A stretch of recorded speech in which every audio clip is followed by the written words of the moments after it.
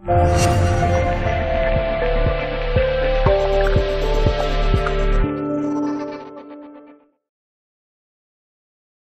I'm RJ Baxter, your out-of-the-box lender with your Saturday strategy. I have got a very, very clever strategy for you this week. I call it the 10-word email, and I've shared this before, but this is a great way to reach out to people that were prospects from a long time ago, let's say, or someone that's being unresponsive, and to elicit a response. This can also be used as a 10-word text, by the way.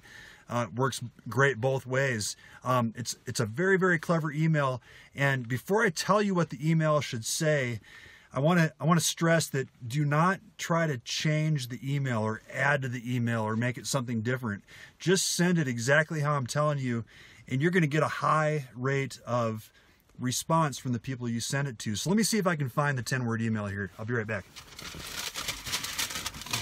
Hold on a second. It's over here somewhere. Oh yeah, here it is. So here's the 10-word email. Wait for it. Wait for it. It is this. Are you still looking to buy a home in Denver? That's the email.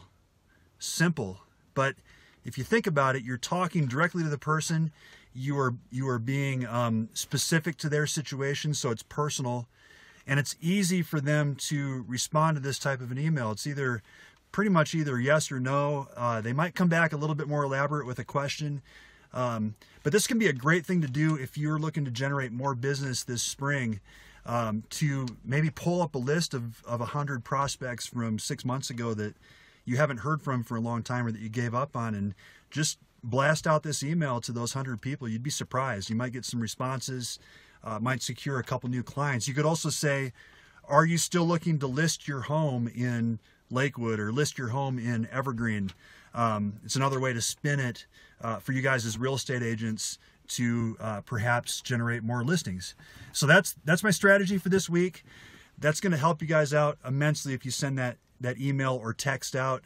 It's something that I've done in my business, and it's a very, very good one for uncovering prospects from basically dead leads that you haven't heard from a long time. So hope that helps you guys out. My name is RJ Baxter. Don't forget that I do home loans. You guys have a great weekend. Thanks for watching.